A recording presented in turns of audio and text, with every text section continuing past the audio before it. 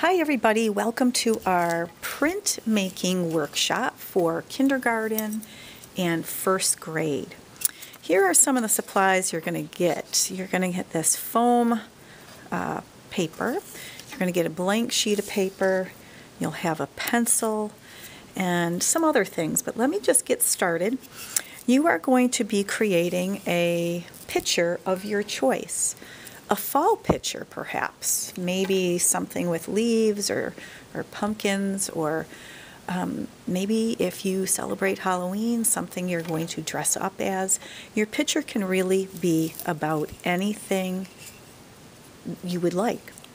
So I've already jumped ahead, and on my paper I've kept it simple for my lesson video, and I have drawn a pumpkin shape. Once you have your drawing complete, you are going to get a piece of tape from me, and we're going to tape this picture to the top of our foam paper.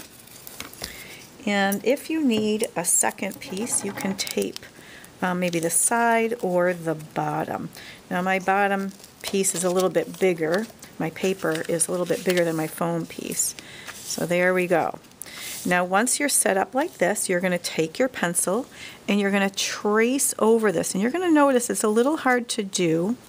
And you want to press down firmly, but not where you're poking a hole through the foam.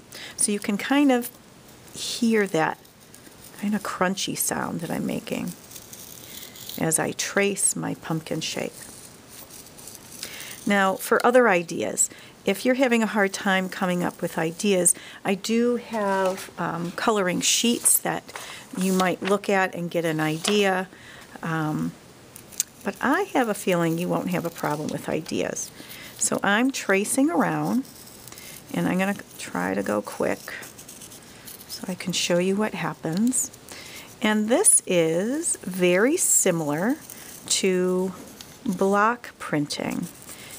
But with block printing, we can't really do it kindergarten, first grade, it involves a sharp tool that you would carve with. I'm going to skip my little curly Q, but I'll do my moon. All right, I think I did pretty good. And then you're going to take, oops, this off, and it doesn't matter if you are ripping your drawing, because you don't need that anymore. And as long as you have pressed firmly enough, hopefully you can see that the indentations that have been made. Now to be on the safe side, to make sure this print comes out, I'm going to have you trace over it to make sure those lines are deep enough for the printing process. Okay. Now, once you have traced over these lines, to really make things show up, I'm going to have another lesson video on how to do the actual printing. So what you've made right now is a printing plate. Okay. All right, so I'm ready. My printing plate is ready. The next lesson video will cover the actual printing process.